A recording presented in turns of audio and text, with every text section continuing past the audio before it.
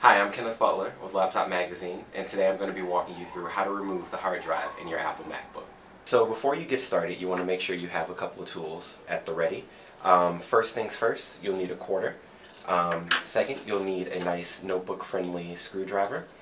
Third, you'll need a Torx head screwdriver, and of course you'll need the hard drive that you're going to be installing into the system. Step number one is take out the battery. You'll need something with a flat surface, flat thin surface, which is why we have a quarter here. So take the quarter, give it a nice 90-degree turn, and the battery should pop right out.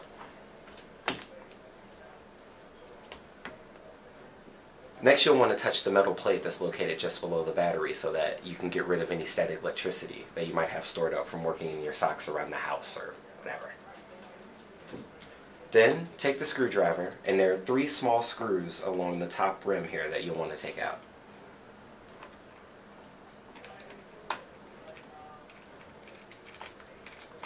Lefty loosey, righty tighty is always handy.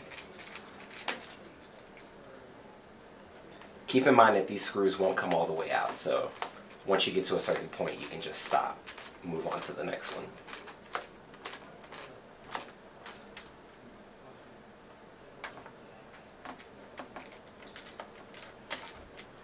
This is an L-shaped bracket, so you'll realize that once you unscrew it, it'll all come out at once.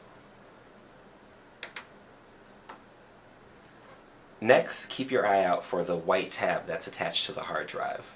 It might be helpful to use the screwdriver once you see the white tab. Helps it come out easier. When you've got the white tab, just pull on the hard drive gently and it comes right out. Once you've got the hard drive in your hands, you'll need to grab the Torx screwdriver in order to remove these black screws from the aluminum chassis. And once you've got the last screw out, the chassis will detach from the hard drive and you can insert your new one, which we happen to have waiting right here.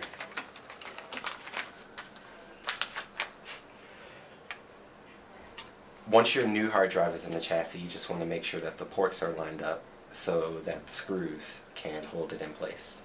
Once you've got the chassis reattached to the new hard drive, you simply fold back down the white tab and slide it back into its new home in the notebook. And now to reattach the brace, just slide it into its groove here. There we go.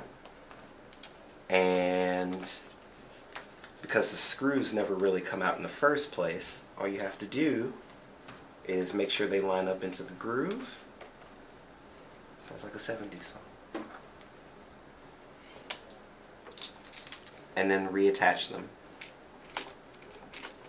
So once you've made sure that the brace is secure, you can reinsert the battery, like so.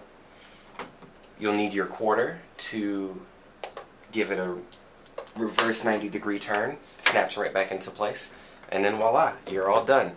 Your MacBook now has a new hard drive, so you can install a fresh copy of Snow Leopard, and if you have it, restore backups from Time Capsule or Time Machine.